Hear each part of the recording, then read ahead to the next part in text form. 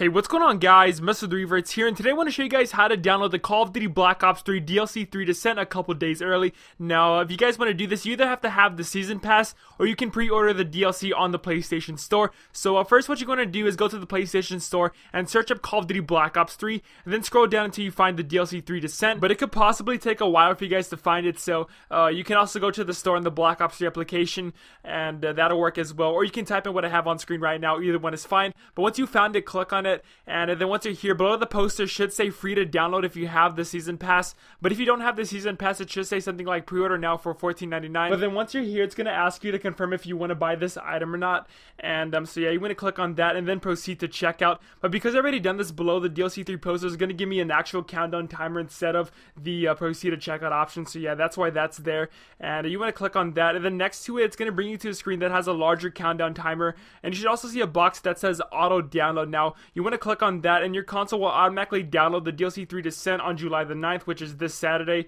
And so yeah, that's pretty much all you guys got to do. But the reason why I decided to make this video is because I never knew about this. I never knew there's an option to pre-download the DLC this Saturday, because we never got any notifications from Treyarch or Activision telling us we could do this. At least to my knowledge, I never knew about this. So yeah, that's why I want to make this video for you guys.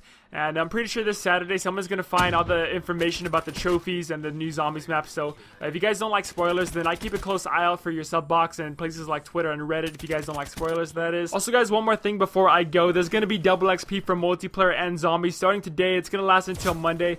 And if you guys want to play with me, send me a message on the PlayStation. My gamer tag is MrTheRevertz, the same way spelled as my YouTube name. Or you can leave your PSN ID in the comments and I'll add you that way. Either one is fine.